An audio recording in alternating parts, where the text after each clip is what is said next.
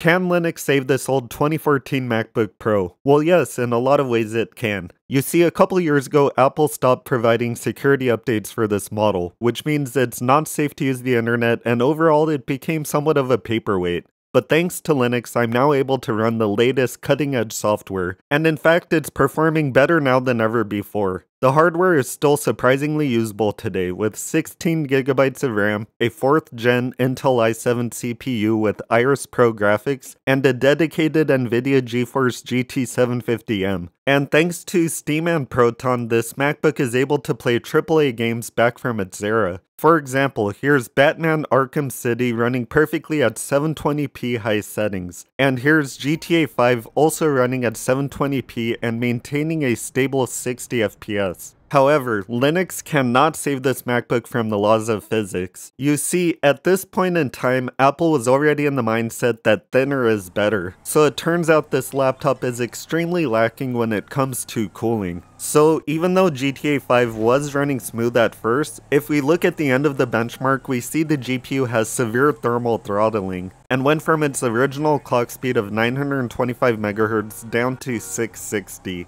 and occasionally dipping all the way down to 270 MHz, which is really bad and makes it practically unusable.